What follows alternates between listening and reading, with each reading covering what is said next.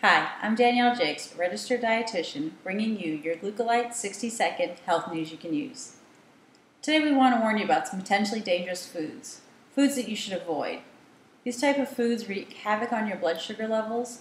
They'd be foods that contain high fructose corn syrup, processed foods or refined carbohydrates, white sugar, white flour, or artificial sweeteners.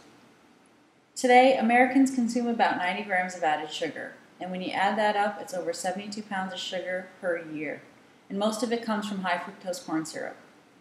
High fructose corn syrup is a highly processed, man-made refined sugar that'll spike your blood glucose levels, and it ages your cells faster. According to many medical professionals, the main reason so many folks need insulin is because they continue to consume large amounts of high glycemic foods and beverages.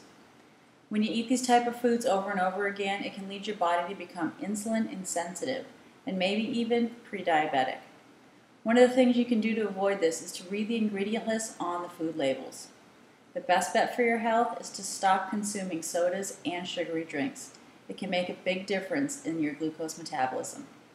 With that, I'm Danielle Jacques, and this is your Glycemic 60-second health news you can use tip for today. Thanks for coming along.